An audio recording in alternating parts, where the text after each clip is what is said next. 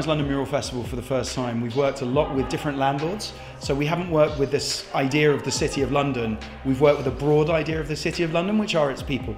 So we've worked with lots of landlords, people that have big estates, people that live in the house that we're painting the wall.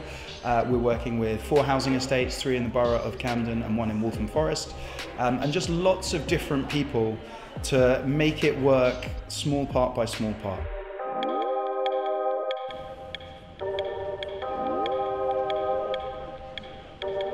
Believe strongly that our city should be painted more. They encourage people to slow down, to have new conversations, to appreciate their environment a bit more, to get off their phone a little bit, or to share it on their phone, but encourage other people to leave the house a bit.